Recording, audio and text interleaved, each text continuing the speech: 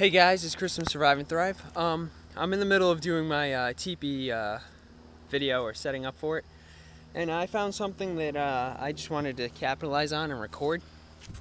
I found a dead birch. As you can see, it's really wobbly. It looks like the top broke off of it, but I just peeled off a nice piece of bark. Now in my fire video, my basic intro thing, I used birch bark as a tinder, and I'm probably going to use it for for the teepee. Actually, I am going to use it for the teepee. So I just thought I'd take the advantage or the time to show you how easily this stuff is to get if it's on a dead tree. So as you know, this is a dead birch. So now look at, if you notice the bark, there's a split or a tear in it, and it's peeling away like this. So watch, if we just get this thing, this piece that is peeling, and we just guide it with our fingers, this stuff comes off like sheets of paper. So that's one.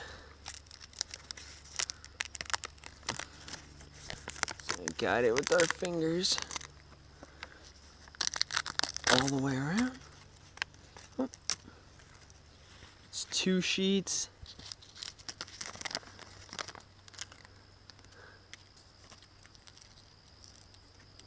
Oh, I've never had this happen. Oh. 3 sheets. Any more we can take? I don't think I need any more. This stuff, I mean, it's not dry, but we could use it. But I just wanted to show you guys, I already peeled off a chunk or some of it over here. I just wanted to take the time. It's a black birch. This is the outside. This is the outside of the bark, not this. So those of you who saw this like this and were like, "Oh, it's paper birch," no, it's actually black birch, but it burns just as well. So I got some here.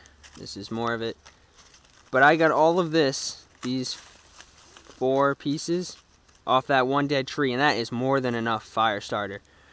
I just wanted to take the time to show you guys that. I hope you guys enjoyed it. I hope it just made you aware of what to look for, how to find it, how to peel it. It's really easy to peel. I just don't really see many people do it on YouTube.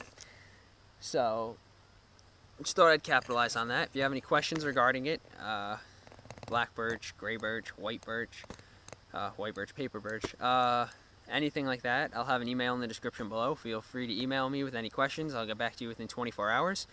Thanks for checking out my channel. Thanks for checking out my videos, all that fun stuff, and I hope to see you around.